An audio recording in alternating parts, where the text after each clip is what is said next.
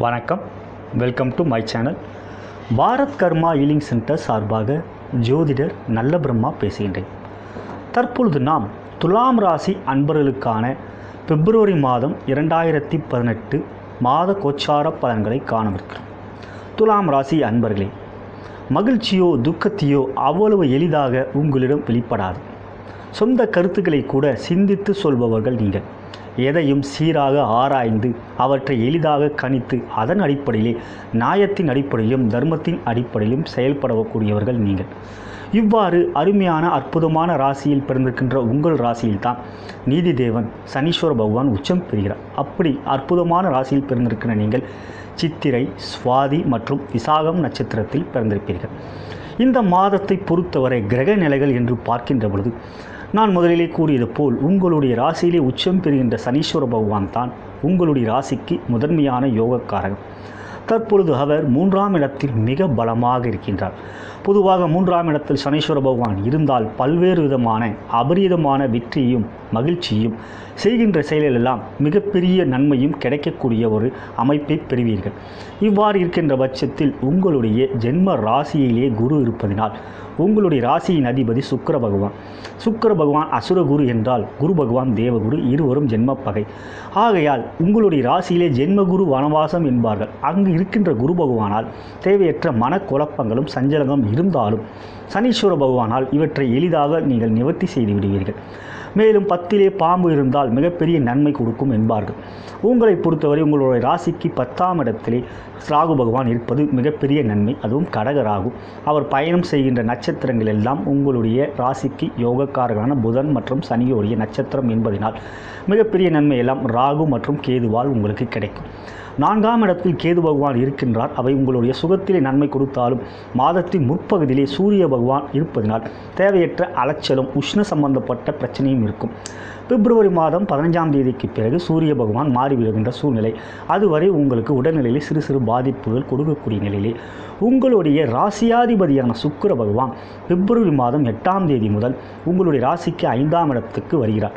பொதுவாக சுக்கிர பகவான் 5ஆம் இடத்துக்கு வருகின்ற சூழ்நிலையில் மிகப்பெரிய நன்மைகளை ராசியாதிபதியான சுக்கிர பகவான் உங்களுக்கு அருள்வார். மேலும் பிப்ரவரி மாதம் 16ஆம் தேதிக்கு பிறகு புதன் பகவானும் சுக்கிரனோடு சேர்க்கை பெறுகின்றார் 5ஆம் இடத்தில். புதன் உங்களுடைய ராசிக்கு மற்றொரு யோகக்காரகன். இப்படி சுக்கிரனும் புதனும் தன்னுடைய நட்பு வீடான கும்பத்தில் சனீஸ்வரோட வீட்டில் அமர்ந்திருக்கின்ற சூழ்நிலையில் அது 5ஆம் இடமான பூர்வ புண்ணிய ஸ்தானம் என்பதனால் பல்வேறு விதமான வெற்றிகளும் பல்வேறு விதமான அதிர்ஷ்டங்களும் உங்களை தேடி வரும்.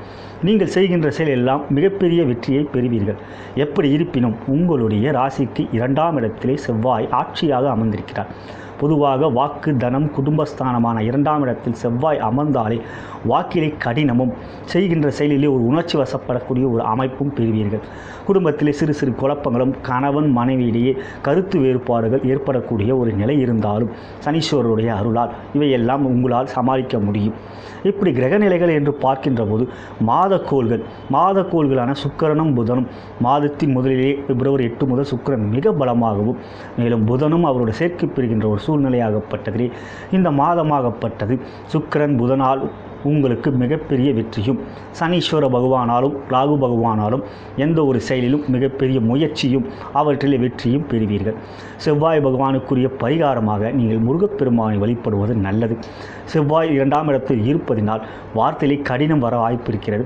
அவற்றை குறைக்க வேண்டுமெனில் இறை வழிபாட்டின் மூலம்தான் இவற்றை நிவர்த்தி செய்ய வேண்டும். மேலும் நீங்கள் குரு வாரத்திலே குரு பகவானை வழிபட வேண்டும். தட்சிணாமூர்த்திக்குரிய கொண்டக்கடலை மாலை, முல்லைப்பூ, மஞ்சள் வஸ்திரம் போன்றவற்றை சாத்துவதும் நெய் விளக்கு ஏற்றுவதும் இவையெல்லாம் செய்கின்ற சூழ்நிலையிலே குருவால் ஏற்படக்கூடிய சிறு சிறு சச்சலங்களும் பிரச்சனைகளும் தட்டுமுட்டு தடங்களும் உங்களிடத்திலிருந்து நிவர்த்தியாகும்.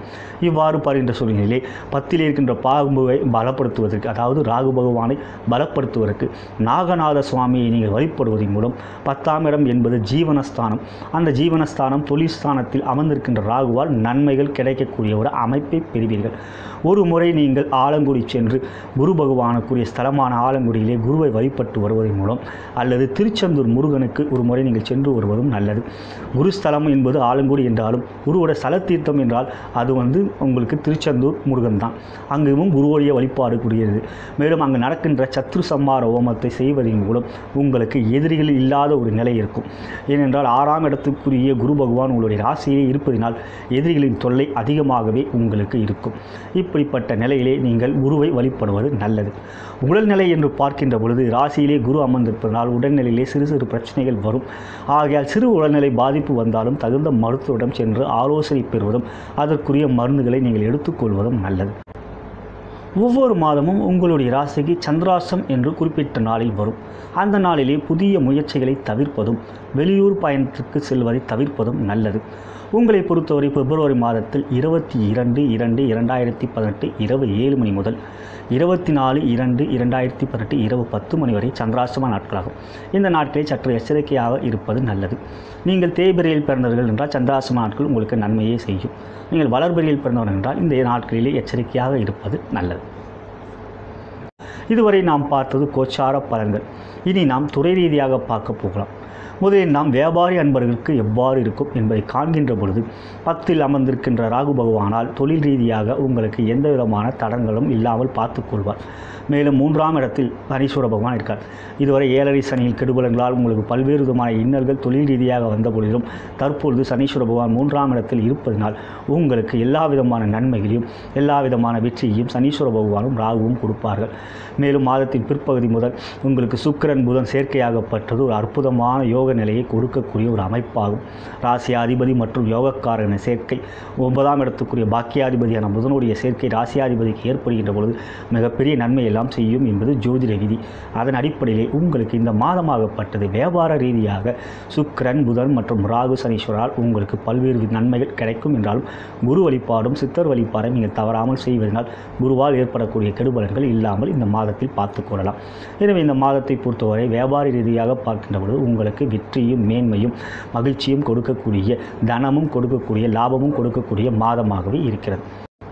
தற்பொழுது நாம் உத்தியோகத்திற்கான துலாம் ராசி அன்பர்களுக்கு எவ்வாறு இருக்கும் என்பதை காண்கின்ற பொழுது முதலில் நாம் நான்-ஐடி துறையை சொந்த உத்தியோகஸ்தர்களுக்கு பார்க்கின்ற பொழுது 10ஆம் இடத்தில் அமர்ந்திருக்கின்ற பாம்புவால் உங்களுக்கு பல்வேறு விதமான நன்மையும் 3ஆம் இடத்தில் அமர்ந்திருக்கின்ற சனீஸ்வரராலும் உங்களுக்கு பல்வேறு விதமான வெற்றியும் இந்த மாதம் கிடைக்கும். உங்களுடைய முயற்சிக்கு தகுந்த நன்மதிப்பு கிடைக்கும். மேலதிகாரிகள் உங்களை பாராட்டுவார்கள், நற்சான்றிதழ்கள் வழங்குவார்கள். உடன் பணிபுரிகின்ற சக ஊழியர்கள் உங்களிடம் அன்பு பாராட்டுவார்கள். என்றாலும் ராசியிலே அமர்ந்திருக்கின்ற குருவால் உங்களுக்கு மனதிலே சிறு சிறு குழப்பங்களை ஏற்படுத்தக்கூடிய ஒரு நிலை இருக்கிறது. இருந்தாலும் குரு சனீஸ்வரோடு சூட்சும பரிவர்த்தனை பெறுகின்ற நிலையிலே இந்த மாதமாகப்பட்டது மாதத்தின் பிற்பகுதியிலே சுக்கிரனும் புதனும் சேர்க்கை பெறுகின்ற ஒரு அற்புதமான ஒரு அமைப்பு வருகின்ற பொழுது உங்களுக்கு பல்வேறு விதமான நன்மைகளும் மகிழ்ச்சியும் நீங்கள் செய்கின்ற செயலுக்கு வெற்றியும் கிடைக்கும்.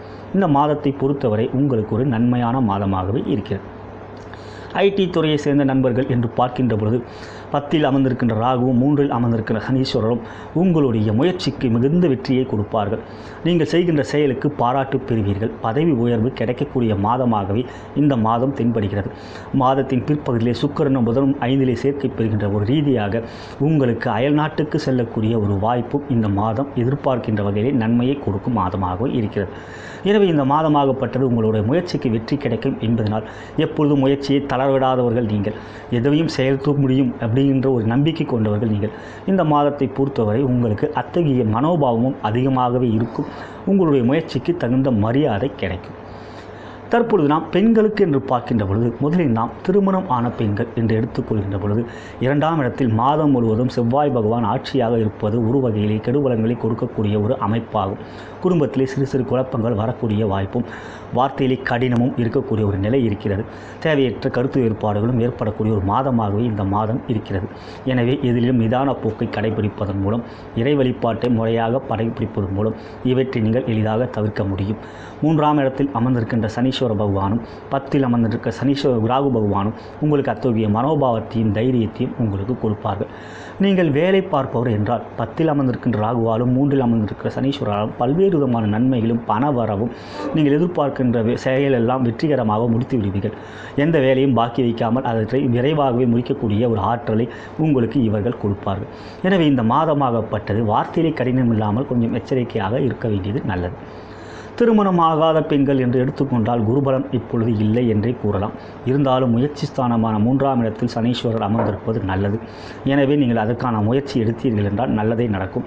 இருந்தாலும் வெறும் நட்சத்திர பொருத்தம் மட்டும் பார்க்காமல் ஜாதக ரீதியாக பொருத்தம் பார்ப்பது தான் எப்பொழுதும் சால சிறந்தது. உங்களுடைய ஜாதகமும் மணமகன ஜாதகமும் எவ்வாறு இருக்கிறது என்பதை பார்த்து அதன் அடிப்படையிலே செவ்வாய் தோஷம் இருக்கிறதா சர்ப்பதோஷம் இருக்கிறதா என்பதை கண்டறிந்து மூலம் நீங்கள் எளிதாக உங்களுடைய வாழ்க்கையிலே நன்மையை பகிர்க்கக்கூடியவரை அமைத்து கொள்ள முடியும். எனவே அவற்றை நீங்கள் கவனத்தில் கொள்வது நல்லது. நீங்கள் வேலை பார்ப்பவர் என்றால் அவற்றிலே உங்களுக்கு எல்லா விதத்திலும் வெற்றியே கிடைக்கும். 3ல் அமர்ந்திருக்கிற சனீஸ்வர பகவானால் பல்வேறு விதமான நன்மைகள் இந்த மாதத்தில் உங்களுக்கு கிடைக்கும். தற்பொழுது நாம் மாணவர்கள் என்று எடுத்துக்கொள்கின்ற பொழுது ராசியிலே அமர்ந்திருக்கின்ற குருவால் உங்களுக்கு சிறு சிறு மனக்குழப்பங்கள் ஏற்பட்டாலும் முயற்சியிலே சனீஸ்வர பகவான் இருக்கிறார். அதாவது 3ஆம் இடத்தில் இருக்கிறார். அது முயற்சி ஸ்தானம். ஆகையால் உங்களுடைய முயற்சியிலே சகல வெற்றியும் கிடைக்கக்கூடிய வகையிலே உங்களுக்கு சனீஸ்வர பகவானால் அருள் கிடைக்கும். என்றாலும் குரு வழிபாடை நீங்கள் தொடர்ந்து செய்ய வேண்டும். குருமார்களை மதிக்க வேண்டும். ஆசிரியர்கள் பேராசிரியர்கள் என்ன சொல்கிறார்களோ அவற்றை இந்த மாதத்தில் நீங்கள் கேட்டுக்கொள்ள வேண்டும். 2ஆம் இடத்தில் அமர்ந்திருக்கின்ற செவ்வாயால் தேவையற்ற வாக்குவாதம் விதண்டாவாதம் உங்களிடம் ஏற்படும். ஆகையால் தான் குருமார்கள் வழிபாடு நீங்கள் செய்வதும் சித்தர் வழிபாடு செய்வதும் இந்த மாதத்தில் முக்கியமானது. கலைத்துறையை சேர்ந்த துலாம் ராசி அன்பர்களே, கலைக்காரகன சுக்கிர பகவான் பிப்ரவரி மாதம் 8ஆம் தேதி முதல் 5ஆம் இடத்தில் வருகிறார். அவரே உங்களுடைய ராசியாதிபதி என்பதினால் கலையிலே மிகப்பெரிய வெற்றி எல்லாம் படைக்கக்கூடிய மாதமாகவே பிப்ரவரி மாதம் தென்படுகிறது. எனவே இந்த மாதத்தை பொறுத்தவரை 10ல் அமர்ந்திருக்கின்ற ராகுவால் உங்களுடைய முயற்சிக்கு சகல வெற்றியும் கிடைக்கும். 3ஆம் இடத்தில் அமர்ந்திருக்கின்ற சனீஸ்வர பகவான் உங்கள் முயற்சிக்கு மகிழ்ச்சி கிடைக்கும். நல்ல ஒரு மதிப்பும் கிடைக்கும். எனவே இந்த மாதத்தை பொறுத்தவரை உங்களுடைய முயற்சிக்கு சகல வெற்றியும் கிடைக்கக்கூடிய ஒரு மாதமாகவே இருக்கிறது. அரசியல் துறையை சேர்ந்த துலாம் ராசி அன்பர்களே, 4ஆம் இடத்தில் மாதம் பிற்பகுதியிலே சூரிய பகவான் அமர்ந்திருக்கிறார். ஆகையால் உங்களுக்கு அவற்றில் வெற்றி கிடைக்கக்கூடிய ஒரு அமைப்பை பெறுகின்றது. மாதத்தின் பிற்பகுதியிலே அவர் 5ஆம் இடத்துக்கு வருகிறார். பிப்ரவரி மாதம் 15ஆம் தேதி. அதன் பிறகு நீங்கள் அந்த ராசியை பார்க்கின்றார். 5ஆம் இடத்துக்கு வருகின்ற சூரிய பகவான் 11ஆம் இடமான அவருடைய சொந்த வீடான சிம்மத்தை பார்ப்பதனால் அதன் பிறகு நீங்கள் எதிர்பார்க்கின்ற பதவி பட்டம் இந்த மாதத்தில் பிற்பகுதியிலே உங்களுக்கு கிடைக்கக்கூடிய ஒரு அமைப்பு கிடைக்கிறது. இதுவரை நாம் பார்த்தது கோச்சார பொது பலன்கள் என்றாலும் அவரவருடைய ஜனன ஜாதகத்தின் அடிப்படையிலே பிறந்த நேரத்தின் அடிப்படையிலே வருகின்ற ஜாதகமாகப்பட்டதின் மூலம் முழுமையான பலன்களை துல்லியமாக நாம் கணிக்க முடியும். தசாபுத்தி அந்தரம் எவ்வாறு அடைக்கிறது, லக்னம் என்பது என்ன, லக்னாதிபதி யார், அதன் அடிப்படையில் பாவபலங்கள் எவ்வாறு நடக்கிறது என்பதை இதன் மூலம் தான் தெரிந்து கொள்ள முடியும். உங்களுக்கு பார்த்தீங்கன்னா தகுந்த வயதிலே சனி தசை அல்லது குரு தசை வரும். மேலும் புதன் தசையும் நடக்கலாம். அப்படிப்பட்ட ஒரு சூழ்நிலையிலே இந்த தசையாகப்பட்டதெல்லாம் எவ்வாறு இருக்கிறது என்பதை தெரிந்து கொள்ள வேண்டுமெனில் அது உங்களுடைய ஜனன ஜாதகத்தின் மூலமாகத்தான் அறிந்து கொள்ள முடியும். அவ்வாறு தசாபுத்தியந்திரம் நன்றாக இருக்குது என்றால் கோச்சார ரீதியாக சனீஸ்வரம் மிக பலமாக இருப்பதனாலும் ராகுவும் பலமாக இருப்பதாலும் பலன்கள் பன்மடங்கு பெருக முடியும். உங்களுடைய ஜாதகத்தின் மூலமாகத்தான் நீங்கள் எந்த இறைவனை வழிபட வேண்டும், எந்த மந்திரத்தை தினம் துரிக்க வேண்டும், மேலும் எந்த எந்திரத்தை உங்களுடைய பையிலே சட்டை பையிலே வைத்துக் கொள்ள வேண்டும் அல்லது வேலெட்டிலே வைத்துக் கொள்ள வேண்டும் என்பது உங்களுடைய ஜாதகத்தின் மூலம் தகுந்த ஜோதிடரால் அறிய முடியும். என்னிடம் நீங்கள் தொடர்பு கொண்டு உங்களுடைய ஜாதகத்தின் பலாபலங்கள் பாவபலங்களை தெரிந்து கொள்ள விரும்பினால் நீங்கள் தாராளமாக என்னை தொடர்பு கொள்ளலாம். என்னை தொடர்பு கொள்ள வேண்டுமெனில் கீழே இருக்கின்ற அலைபேசி எண்ணிலே என்னை அழைக்கலாம். வாட்ஸ்அப்லேயும் ஸ்கைப்பிலேயும் என்னை நீங்கள் தொடர்பு கொள்ளலாம். மேலும் என்னை நீங்கள் ஃபாலோ செய்ய வேண்டினால் கீழே இருக்கின்ற சப்ஸ்கிரைப் பட்டனை கிளிக் செய்து என்னை ஃபாலோ செய்யலாம். அதன் அருகிலே இருக்கின்ற பெல் பட்டனை கிளிக் செய்வதன் மூலம் நான் ஏற்றும் புதிய வீடியோ உடனுக்குடன் அது உங்களுக்கு அறிவிக்கும் என்று கூறி நான் வணங்கும் குருமார்களும் சித்தர்மார்களும் நான் வணங்கும் பார்வதி தேவியும் சிவபெருமானும் சகல நன்மைகளும் உங்களுக்கு கொடுப்பார்கள் என்று கூறி விடைபெறுகிறேன். நன்றி, வணக்கம்.